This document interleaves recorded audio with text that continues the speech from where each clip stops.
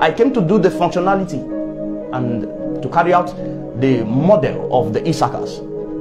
I want you to get ready with your Bible. As you're joining in, I want you to share the broadcast to your friends on Facebook, on WhatsApp, on Telegram. Do well to share the broadcast. You see,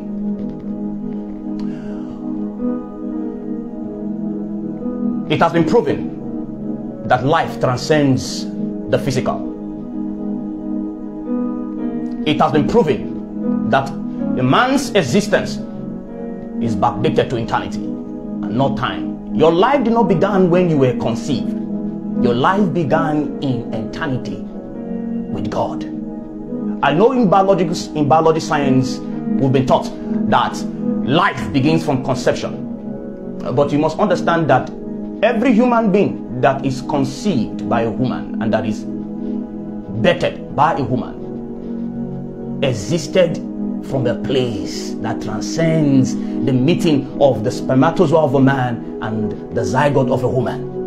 Man is a derivative. Man is an offspring from God.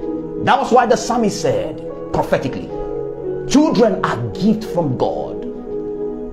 So every human being you see on earth is actually a seed, a fragment, a seed from eternity brought into time to fulfill the agenda, the purposes of the ruler of the universe, the ruler of both eternity and time. Man is as old as eternity in God. So when you were being brought into that family that you bear membership with, before you were brought into that family, your life began in God. So what God did was that God gave you as a gift to your family, to your parents. So when your mom and your dad met together to create the component that makes up your genes, what happened was that God sat down in details. God sat down in all craftsmanship to see the genotype, the genes that we meet in producing your kind. So God saw that Mrs. Mercy and Mr. Matthew were going to produce Austeen. God knew that Mrs. Josephine and Mr. Edwin coming together will produce Miracle.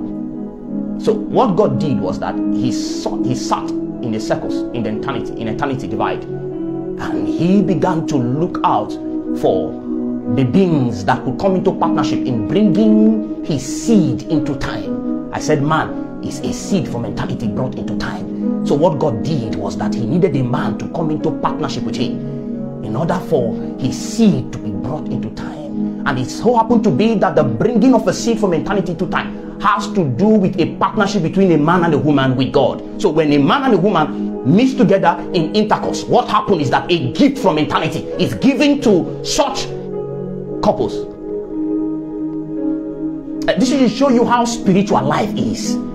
This is why when you were conceived, no one could see you, but you were in your mother's womb. You were in the womb of your mother for 9 months, which has to do with the period of gestation. So before man became seen, man was unseen. Just the way when you were conceived by your mother in the womb, you were unseen, you were not seen. The Bible said it is by faith that we understand that everything that can be seen were brought into being from the unseen. It is by faith that we understand that the worlds were framed by the word of God, so that things that be were made out of things that be not. The unseen is what gives birth to the seen. The seen is not what gives birth to the unseen. No, the unseen gives birth to the seen. So man is a seed from God. Life begins from the spirit realm.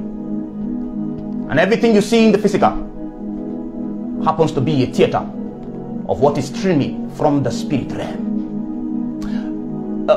To this end, we need to understand